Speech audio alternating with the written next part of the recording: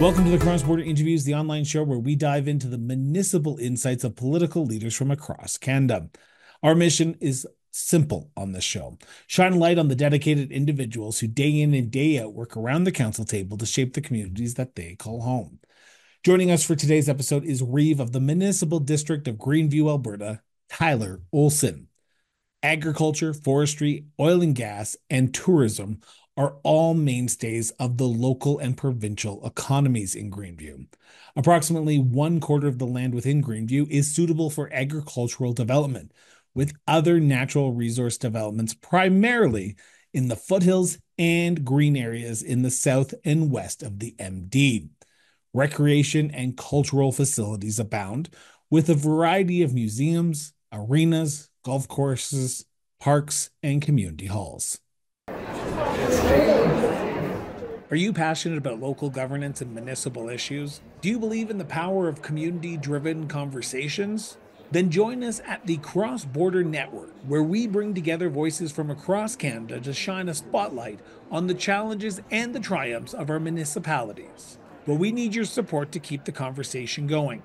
Visit crossborderinterviews.ca today to show your support by backing the show monthly or making a one-time annual donation. Your contribution will help us grow and expand our reach, bringing important stories to even more listeners across the nation. Together, we can make a difference. Together, we can amplify the voices of local communities. Together, we can shape a brighter future for all. Cross Border Network, where local matters and your support counts. Visit us today at crossborderinterviews.ca. Reeve, I want to thank you so much for sitting down with me this morning and talking about yourself and talking about the Municipal District of Greenview. But I want to start by getting to know the man behind the persona title of Reeve for a few minutes, if you don't mind. So I want to start with the age-old question. Where did your sense of duty to serve your community come from? I blame it all on growing up rural. It's a big part. I grew up down southern Alberta in the Hannah area, Garden Plains, throwing it way back into the small rural. And it's just, there's a huge space between everybody, but the sense of community brings everybody together. And then I moved closer into Hannah and just seeing everybody do everything still small town. My dad was a firefighter on the volunteer department. I joined when I was 17 and it's just kept me going all the way through. So into the Grand Cache era, joined into that department, and it just grows. When you're part of that community in Grand Cache, is you're part of everything. Did So you ever when did you ever think you'd be a politician growing up? no, and you can talk to anybody I grew up with, and I was the last person that they ever thought they'd see in politics. But when you see things happen in your community and you want to become a bigger part of it and the opportunity comes up, you throw your name in if you want and goes from there. I mean, politics was not on my radar until I said, hey, need something different and this is an opportunity to do a little bit more in the community, and then just took off from there. 7 years later, here I am. So your elected journey into political office doesn't start in the MD, though. It starts in actually the then town of Grand Cache, when you were elected in 2017 for 1 year before it was amalgamated into the MD of Greenview. What made you decide in 2017 that after not wanting to be a politician, politics is where you wanted to go? Like I said, it was a change in my life where things were moving different directions personally with the jobs and everything. And I had the opportunity to have more space in my life for what I wanted to do. And it came up that the dissolution was looming. And I just wanted to be a part of different things going on in the community, make sure that we could have what we could, everything we could get. So I guess just to be a part of it. And then, yeah, ran. I was not a public speaker before. I still do not claim to be now. So, but what I found is if you're honest with everybody and upfront with everything, give them what they want to know, it worked and it got me elected. And I've just carried that on all the way through. And people need that. And we all know everything going through, not everything you hear is true. So if you can be that spot where people actually believe what you're saying, that's where I wanted it to be. And that's what's carried me through. So So after now 6 years in public office, a year as Grand Cash, and now as the counselor for the MD of Greenview, and now Reeve of the MD of Greenview, I even in that statement, you've come to the realization that not everyone's going to agree with 100% of the things that you vote on, or 100% of the things that you even discuss at council. How do you see your role, especially in a rural setting, in addressing the needs of the community, knowing that not everyone's going to be happy with those votes that you take at that council meeting? I'm a guy that tries to put it nicely, but put it bluntly for a lot of people. My friendship group is small. I like a lot of people. I hope a lot of people like me, but I've always based it on people need to know what the truth is and what's best for the community. There's a lot of people with a lot of different ideas that could work, sure, in small world stuff, but especially seeing now moving from the town of Grand Cache to the MD, it's a bigger picture. And we've been able to help out the former town of Grand Cache immensely and bring it up to where it needs to be now. And that's been the thing. As long as I can be honest with everybody, they can get over the stuff they don't like and move on and see. There was a lot of people that didn't like a lot of the different ideas coming forward and thought Grand Cache should get lost in the MD, but we've been able to maintain Grand Cache as itself and see it flourish even more than it has. So that's been nice. But yes, there's a lot of people that don't like the ideas and some of the ways we vote. But if you can explain them and give them the truth and why you made that decision, that's all they need. Most of them can get on. You're never going to make everybody happy, and I'm fine with that. You're not even going to make everyone happy around the council table sometimes. So I can imagine. No, um, I want to. I wasn't going to ask this question, but we were talking about Grand Cache for a second because we're seeing the dissolution of a municipality play out in real time in Alberta right now, with the village of Caroline being dissolved into Clearwater County. You went through it as a counselor, now as the Reeve, but what advice would you give to the residents of a community that is going through the dissolution process so they don't feel like their identity is going to be dissolved, or it's just going to be forgotten after they are amalgamated or dissolved into another community?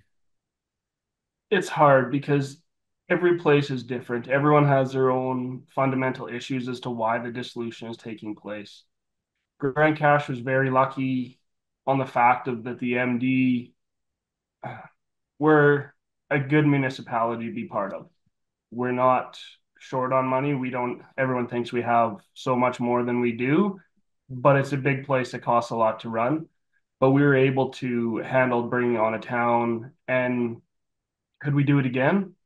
No, we couldn't. It was very expensive. There's been over, I believe, 160, 170 million that's gone into Grand Cache to bring that up. So if you're thinking dissolution, make sure you have your ducks in a row and that you're not just going to fail. Not every municipality can stand up and put all that money and absorb into it, especially the people. So it's not always good. It turned out great for Grand Cache. It's turning out great for a lot of different places, but the expectations of some people, you have to keep them in check. Your taxes aren't going to necessarily go down. It's not going to save everything. If you go into a rural municipality, there's always the rural versus urban to start with. It took us a couple of years to get all that figured out. There's still hiccups, but it's going great. The staff is amazing within the MD that have come together. And yeah, it's a journey that's different for everyone you go to, but patience and ask the province for everything. Amen to that. Um, the MD of Greenview is quite a large area. And when you're elected as a counselor, because you're elected by as a Reeve internally, when you're elected as a counselor, you're not sworn in as District 1 or District 2 counselor. You're sworn in as a MD of Greenview counselor. How do you see your role as Reeve in balancing all the different areas within the MD of Greenview? Because I can imagine you have a limited supply of money. You're not flush with cash and you can't solve everyone's issue tomorrow. How do you see yourself being able to balance the needs of the individual districts with the MD as a whole? that is a topic that comes up with every capital project and every ask. And I mean, you can't, like I said, Grand Cash has taken a lot these last 4 years, and sometimes you feel bad, but we haven't ignored everybody else. The rural versus urban is different. So fighting the little things, but you do have to make sure the projects are done everywhere. But in that being said, the projects have to make sense. You can't just throw money into an area to make people happy because that's not what the MD needs. What the MD needs to look at is a whole. And I struggled with that the first couple of years. I'm not going to lie. It was hard to come in as the new kid on the block, needing everything and fighting for everything when there's still the rest of the MD. So it was a shock to come in and think bigger picture. It took a couple of years, but Do you think you found a balance today? I think so. And honestly, I think being able to have this Reeve position, honored, lucky, I blessed to have this position. I love it. It gets me around a lot. And I've been able to take Grand Cash and the MD as a whole and make it a little bit bigger on the provincial and try and advertise it to a lot more people around. Hey, I'm doing this interview with you, right? So that's There you go. We're putting Greenview on the proverbial Canadian map here. Um, you talked about the sort of putting it on the map. Do you think you've done a good job as Reeve and as council of being able to put Greenview on the map? Because you have so much going for you. Because I was looking at your website prior to this interview, and you have an agriculture, a booming agriculture sector. You have oil and gas sector that is booming as well. It seems like you have so much going for you in Greenview. Do you feel like you're being watched and looked at when it comes to provincial issues as well? I think the previous council started on that direction and then now I can't take full credit. It just seems that since I took on the Reeve and this new council, we took a little bit different direction. And it's all of council. When we're out there, it's everybody talking and making sure that everyone knows where Greenview is. And we've been able to make good connections within the provincial government to make sure our problems are known. But we've also taken a different approach. We don't go into the province and we don't just ask for everything and cry about our problems. We want a solution before we go in. So we have an ask for them of what we need and you work with them. You can, if you make friends and then maintain that relationship, you get a whole lot more out of it. And they're people too. As much as everyone doesn't want to think, the people running Edmonton are still just people that want to make a difference. So maintaining those friendships, going to the events, talk to them, make sure everyone knows who Greenview is. And we've done a great job of that. My whole council, staff, everybody the last few years made a big difference. And then Uh, also our region has come along so far in the last 3 years. Relationship between the city of Grand Prairie, the county of Grand Prairie, MD of Greenview, we've taken that and we've decided that, hey, the world needs to know about this area. We've been ignored for far too long for what we do for the province. Like you said, the oil patch, everything. Our entrepreneurs, they've made huge differences and strides in this province. So it's time everybody knows, and they're starting to see how well we work together up here. we're going to talk about the new collaboration that the MD of Greenview, the County of Grand Prairie, and the City of Grand Prairie have going for them in a future episode of Municipal Affairs, our sister show. So for those who are listening, check out for that at the end of October, beginning of November, because you will not want to miss how they're putting Northwest Alberta on the map when it comes to investment. But I want to turn to the MD of Greenview as a whole right now. And before I do that, I want to preface this line of questioning with the following statement. This is a conversation between the Reeve and myself. This is not a motion of council. This is not a direction of council. This is not a policy of council. This is his opinion and his opinion alone. He is one vote on council and he needs a majority vote to get anything passed or anything moved. So this is his opinion and it may line up with what's going on at council, but at the end of the day, it's still his opinion. That being said, Reeve, in your opinion, as of recording this in the middle of October 2024, what do you believe is the biggest challenge or challenges facing the MD of Greenview today as of recording this interview? So we'll take this in a couple different ways.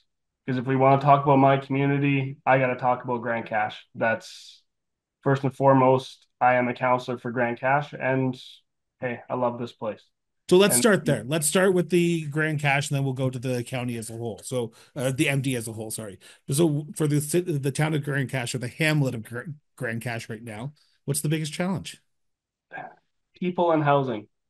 We've got a coal mine that is short people that's working. We've got oil patch that seems to be hiring off and on. The tourism stuff is coming in and out. Housing is moving. It's cheaper than any city you'll find. A lot of rural towns. It's moving, but getting people there, the jobs. We need people, but then we're going to run out of housing. So we've been trying to talk with the province too about what we can do and help because we have a unique problem in Grand Cache. You can build a house, but you'll never be able to sell it for what you're going to build it for. There's like a 25% Grand Cache tax because we're in the middle of the mountains. It's the travel, the everything. It's hard. So to build a new house, it financially, unless you're going to stay there forever, it doesn't make sense right now. So we're trying to work on that. Not saying I don't want people to build in Grand Cache. Hey, we want everybody there, but there's limited space, and it's just hard to find the people. Okay, so there's a few things I want to just clarify on that statement alone, just because I want to make sure I understand. Because if I don't understand, hopefully my listeners, I'm not asking a stupid question, but hopefully I am clarifying it for my listeners as well. You say housing supply. Are you short housing? Are you having issues with people buying houses in the community? Like, I just square the peg for me here for a second, because I want to make sure that are you saying that people aren't moving, so therefore you have vacant houses? No, people are moving into town a little bit. The jobs are filling. It's hard to get people to move to Grand Cache for the jobs. The coal mine has been looking for, they're still short probably 20, 30 people, full-time good jobs. They're trying to expand. There's another coal mine that's looking at starting. They're in the permitting process. So Grand Cache could need another 150 people in the next year. And right now, the housing market, like I said, it's moving. I just sold a house there, but it's not it's not like it was 4 years ago when you could buy a $300,000 house. Now you can buy a five-bedroom house for under 300. Yeah, I know, right? What? That Like everyone in Calgary is just going, where's Grand Cache on the map now? Let's go, because 5 bedroom house for three under 300,000. That's like a steal up in Calgary. oh yeah. No, anywhere you go. You go other places. So it's there, but when this boom is coming, it's going to be hard. And like I said, we're going to need more housing in the next few years, as long as everything goes the way it's supposed to go, and the tourism will come up and everything. But to build a house, when you travel to Grand Cache, everything costs more to ship to everything. So right now, compared to everywhere else, you can't build a house with the cost of everything inflation over the last few years. It's hard to build a house. So expansion will be the problem within Grand Cache. And we're trying to work with the province with it, trying to, but it's a slow process. Are developers knocking on your door? Are developers wanting to build in Grand Cache, or are they even hard up to say it's just not feasible for us to build 4 houses in your community when we can build 20 in downtown Edmonton or downtown Grand Prairie? And I think that's part of it. I know our ec dev is working hard. They've got a couple leads out with some developers, but it's going to be that hard process. Grand Cache has always been that resilient boom and bust town. And so when you talk coal mines, especially nowadays with coal, it's the bad, right? But this is the good coal that the world is going to need for years to come. Unless we plan on getting rid of steel, we're going to need our coal. So it's the same coal that sort of Sparwood, British Columbia is mining right now as well, right? If it's being mined, probably like ours is one of the highest grade met coals Yeah. that people want. I was over in South Korea on a trip this year for a trade mission, and yeah, people there knew about Grand Cache coal because of it's known and people want it. So, So we have a very big macro issue that the hamlet of Grand Cache is faced with right now, and that is housing. I would be hard pressed to not say this, but I'm going to say it anyway. People in Grand Cache will probably say, yes, we want housing, but we don't want housing as well because we don't want the hamlet to change. We love it the way it is. How do you get people to not come around to the idea that more housing is needed, but accept the fact that growth is inevitable? So even if you like it or not, it's coming. That actually came up a few weeks ago talking with people is everybody wants to see Grand Cache succeed. There is, I'll call it a minority in Grand Cache that don't want to see Grand Cache change, but it has changed over the last few years and people seeing the benefits of growth and of how new people coming in can make that difference. So I think that is changing. It's not as hard to sell. And we've got the land people want to see some of this stuff built on. They're tired of the open lots in a few different areas. We you talked about how the province has a role to play in this, and the MD is working with the province or advocating to the province to work with the MD to address this issue. Can you give us a silver lining that the province is taking this serious? Uh, no. The province only has so much money too, right? Yeah. I mean, I would love to sit here and say we deserve this over every other community because I think we do. But when the MD and then you break it down into Grand Cache, it's hard when you're fighting with every little community and Yeah. every city, and they have all their big goals that they want to have more people come into Alberta. Well, so it's finding that balance. We can handle more people, but we're going to need a little bit of help. And we stumped them, to be honest. When we had that meeting, it was okay, we've never had this problem for affordable housing. You don't think of affordable in this way, right? You think of affordable, people can't afford the struggle, but here's just costs more for a regular house. It's not that we need tons more, we just need help. So it was brought up, it's still talked about here and there. To say it's a dead issue, no, we keep talking about it. I'm not Good going to to let it go. Good to hear. I'm assuming this will be brought up a lot during the RMA convention in Edmonton in November. So I'm looking forward to following up with you after your meetings with ministers there. Um, so we talked about the hamlet of Grand Cache. Looking at the larger picture, though, is housing similar a similar macro issue in the entire MD, or is there another challenge that the entire MD is facing? No, I think the challenge right now for the MD is the growth. We've done so much over the last few years, and I'm not saying it's a bad thing, but we've got a lot of projects on the go, and that's where it comes in the regional working together. Because without it, we can't. I mean, our oil field never slowed down. It didn't take a break when everyone else did. Within the MD, it kept going. The whole Grand Prairie region, it was a driving factor for the province for many years through that recession, through everything. It didn't slow. So that's a big thing. And now with our Greenview Industrial Gateway, we're looking at projects. So it's finding that, and it's the red tape of the provincial government, but they're coming around and they're working with us quite well on it.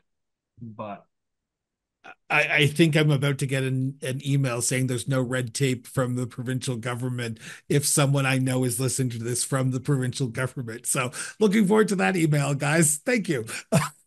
um, I, okay, so the growth is it's a double-edged sword growth is because you want growth in your community because that's more investment dollars, that means lower tax bases for the residents. But you also understand that growth also comes with its challenges because you have to uh, do a lot of more infrastructure projects around growth.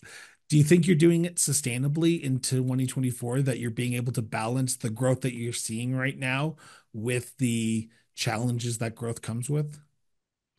I think this council, and I got to give kudos to our staff the last few years, the way they've been able to work with us on budget without cutting services, but finding ways, changing process, making everything just work. They've cut out their operational in the last few years. And to be honest, I don't think anybody of our ratepayers that we service has noticed that we've been able to save the money by looking at the services. So the way they've been able to find ways, that's been our biggest thing is we've been able to cut and save money. We've slowed down on our capital projects and you pick and choose what you need for the different areas. But it's that reality. Inflation kicked everybody hard, right? So finding those ways and just saying the downloading from the provincial government, that's always there. But we said So we've been lucky with the growth and everything within the MD that it's been okay. I hate to hazard a guess here, but I would take a wild shot in the dark saying that the MD of Greenview has started or is about to start their budget cycle for 2025.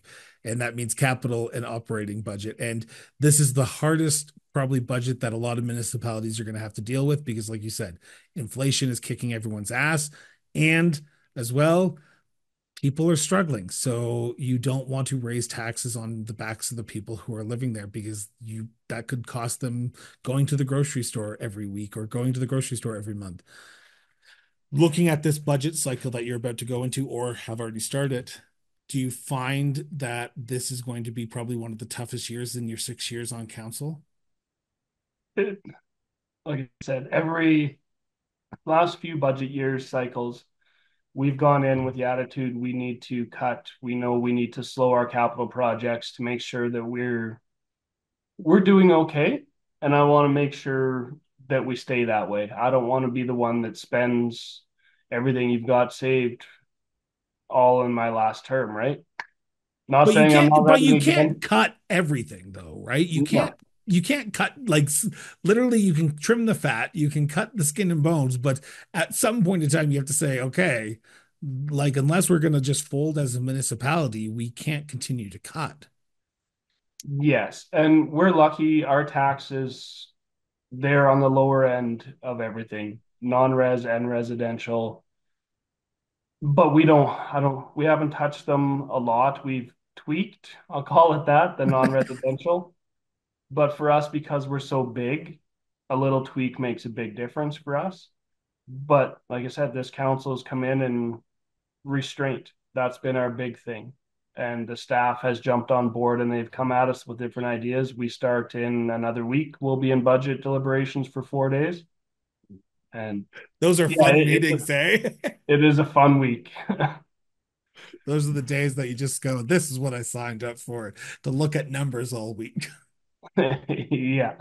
But you know what? Um, It's part of the job and everyone jumps on board and they just love it. we often talk about the challenges on this show, and I don't want to just say that all municipalities are filled with challenges because they're not. They also have good things going for them right now, and you kind of alluded to one of them, and that's growth. But flipping the original question in this segment on its head a little bit, what's the thing you are proud of? What is the accomplishment of Greenview that you look at and you say, you know what, we do have our challenges, but we have this going for us right now? What is that X factor that Greenview has going for it right now? We're just the best place to live. We've got everything. And I mean, when I talk about Greenview, yeah, we got a great regional thing going on with everybody. But Greenview has everything. We've got the prairies, we've got the mountains, we've got everything. Like we talk about Grand Cache, I can take you to three different waterfalls. Two of them you can touch in a day. It's not viewing from a platform. We are a great place, and then we can go river floats on the other end of the MD. We can do whatever you want to do. You're within an hour from a beautiful rec center with a pool, workout facilities. And I think the oldest one is 10, 12 year, 14 years old, maybe in Grand Cache. The other ones are all new. We've got one in Fox Creek. We've got one in Valley View. There's obviously a few beautiful ones in Grand Prairie, and then you've got one in Grand Cache. So no matter where you really are within the MD Greenview, you've got a beautiful recreation facility. You can take your family. Like I said, Grand Cache, the housing is cheap. You've got a great way of life. You've got the mountains. You've got all the hiking, mountain biking through there. If you want to take your quad out, you can take it from your house. You don't got to trailer it out. There's lots of trails around. You head north into Valley View. You've got all the lakes and rivers around here, camping. We put a lot into our rec within the whole MD. Grovedale, you've got the same thing, out trails, hiking. Cacwa Falls is in the middle of everything. There's just so much, and there's everything you need around the MD or basically within. We're going to talk about tourism in a few seconds here, but I want to pick up on something you just said there. Your relationships with the sort of smaller urban centers within the MD, and that is Valley View and Fox Creek. Now, I got your name, and I said this at the top of the interview before we press record. I got your name from the mayor of Fox Creek, and she said, "You need to get Tyler on. He's a great guy, and he would be an excellent addition to the show." So, shout out to her. I just want to put that out there. How is your relationship with the sort of your key stakeholders, municipal stakeholders within the MD of Greenview? Okay, yeah. So our relationships have never been better from within the MD to Valley View and Fox Creek. We've concentrated on them a lot over the last couple of years to make sure, even within when we first started this council, the having our relationships with all our region around has been where we've concentrated on and making relationships to everybody. Valley View, Fox Creek, we know they're a big part, and we know what happened in Grand Cache. So making sure those relationships stay good, it's a big part. We want to make sure these communities thrive. We don't want to take on any more municipalities. It's expensive. So if we can help them stand on their own 2 feet and make sure those relationships are good, and hey, maybe they're not as good as I thought if Sheila's throwing me under the bus for interviews. I want to turn. Actually, no. I'm going to ask this final question in this segment before we wrap up.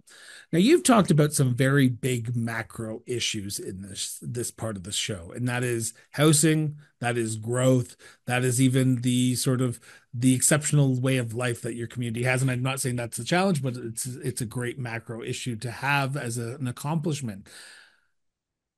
When you look at the issues that are in front of you, and I said if I go to Grand Cache and I talk to 100 people, they're all going to say growth is probably not what they want, or some will say growth is what we want. How do you balance the individual issues that people have in your community? Because I can imagine how many times you've heard there's a pothole along my road. I need it fixed. There is something going on with a culvert in my area. I need it fixed. But you know you don't have you have a limited supply of money to fix all the issues that people may have. How do you pick and choose who gets their issues fixed as an entire council? I can imagine saying no to somebody is probably the hardest part of your job because you seem like someone who is very personal and down to earth and wants people to be happy in their community. Yeah, I mean, our community happiness, that is one of our main safe and healthy communities. That's every politician. That's what everybody wants, right? That's the That's go-to. that's what they should want. Yeah. But you're right. It is hard to decide what gets cut. We've cut roads getting paved that people think or want, but it comes down to money. Like you said, you can't do everything. When it comes to, we put in a couple crosswalk signs, and I mean, the lights and signs, you put them up, nobody thinks they're just easy to do, but that's $15,000, $20,000 now sometimes. So those things, but not many, the people that come with problems, they're genuine problems. So you have to listen to them. You have to take in, if you can do it, that's what we're here for, to bring those problems forward. We've managed a few little things, but also explaining to them the bigger picture of everything. Sometimes it hurts. Do people come to you with their problems? Is there an apathy within the MD? Because, and I am not picking on the MD here. Please, for those who are about to send me emails, please don't. This is a question I ask on a regular basis on this show. Um, I would say that there's become an apathy within the municipal sector that people aren't tuned in at what's going on at City Hall or what's like even what's even happening at council. Do you get a sense that people understand and are willing to have those conversations with you, or they're just as long as my taxes are low and my property, I'm safe in my own home, I'm happy with whatever is going on.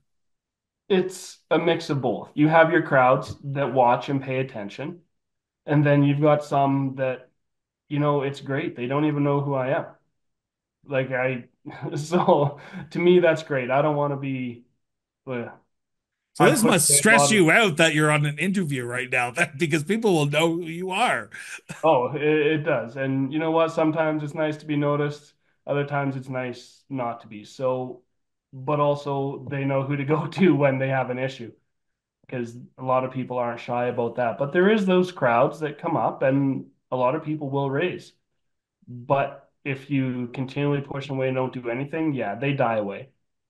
So you've got to make sure that you are taking them seriously or you're never going to hear. And that's what we need. We need to hear what they want so we can bring it in. We can't do everything, but if there's enough and a valid reason for it, we can push. Like I said, we put in crosswalk lights over from a letter from a ratepayer and different things and trying to get our people into our peace officers into the schools areas more because we're having issues. It's congestion. So we still need to know those and we need to talk and getting back to the people and saying, explaining why you can or can't do them. That's the biggest part of our job. You can't just ignore somebody because you don't like their idea. We're here for the people. And if you can't listen to them and do the things that they need, why are we actually here? Amen to that. I want to turn to my last subject because I'm cautious of time and I know you are a busy man. And I want to talk about my favorite subject. And we've touched on it a bit, but I want to dive into it a little bit deeper. And that is tourism. I think tourism is an untapped market that a lot of municipalities don't do. I know the MD does it extremely well because I used to live near the MD and I always saw our county that I was living in, Big Lakes County, always looking at the MD and going, wow, you guys do a good job at advertising where we should go and play and work and enjoy a tourism destination in the sunny ski hills. What are some of the tourist hidden gems that you recommend to people who ever come to the MD of Greenview? Like I said, I love Grand Cache. I love the trails, everything. I will promote that area forever. We've got the death race that brings in a lot of people. It's Okay, explain that because that's a loaded answer. The death race?